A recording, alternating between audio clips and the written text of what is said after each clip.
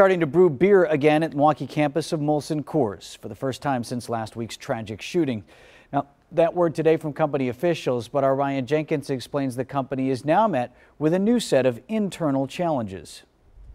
Our family's still grieving. Employees are returning to work at the Molson Coors brewery, but things are far from normal. The emotional toll that people feel after what happened last week still weighs heavy. There's also the news that Anthony Farrell, the gunman, was the subject of racial harassment years ago when a noose was found in his locker. We are doing a deep introspection as an organization. We're going to go head on and we're going to address those cultural issues. Announcing their full commitment, company leaders are now looking to outside resources to help address those issues, while also helping employees and their families cope in the aftermath of this mass shooting. We've had, over the last few days, grief counselors and trauma experts. Spokesman Adam Collins saying those resources will remain in place until they're no longer needed, and that it could be days before all of the more than 1,000 people who work here come back. The restart of the operations is going to be intentionally slow because while some people are ready to come back and to get back to a sense of normalcy,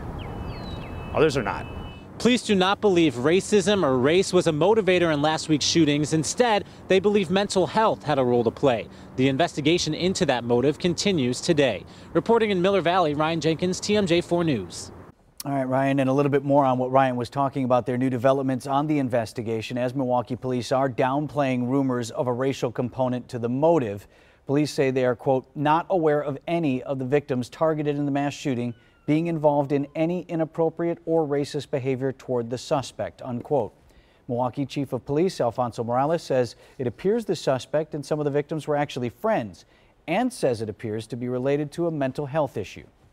So I'm going to go out on the limb on this one and say that I believe this was more mental health issues.